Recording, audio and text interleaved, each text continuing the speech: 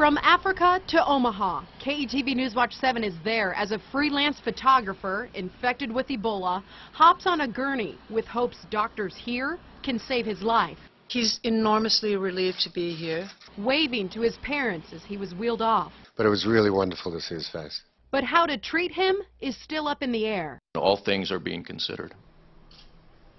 Hopeful for another success story out of Omaha in the fight against Ebola. Good evening, I'm Melissa Fry. I'm Rob McCartney in for Adrian Whitsett. Right now, staff at the Nebraska Medical Center are evaluating Ashoka Mukpo.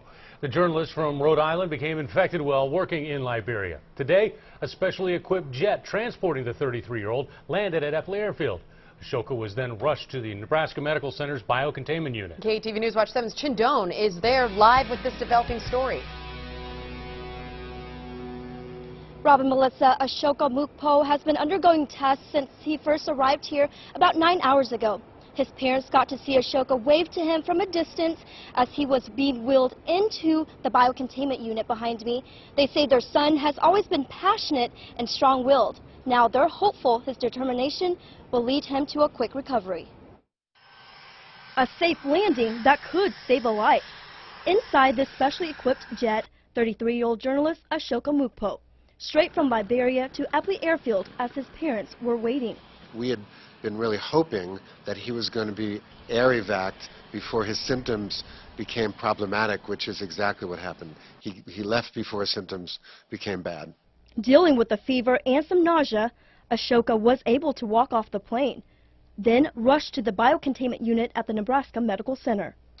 He's enormously relieved to be here. Of course, it's still quite frightening, but he's hanging in and he sounds very strong. Ashoka's parents say the patient isn't sure how or when he became infected, but he recalls a crucial moment. He was disinfecting a car in which someone had died and working with a few people to do that. But right now, the focus is on Ashoka's recovery as staff give him fluids and monitor his blood chemistry. We have 2 nurses in the room with our patient at all times, and it's dependent, but vital signs, for example, are being taken at a minimum, usually every 1 to 2 hours. Lab work has been 3 to 4 times a day. Also determining the best treatment to cure Ashoka, while keeping in mind those lessons learned from their first successful patient, Dr. Rick Sacra. Part of the assessment will be looking at whether or not those experimental therapies are appropriate to his particular circumstance. Every patient is different in terms of their, again, risks and benefits.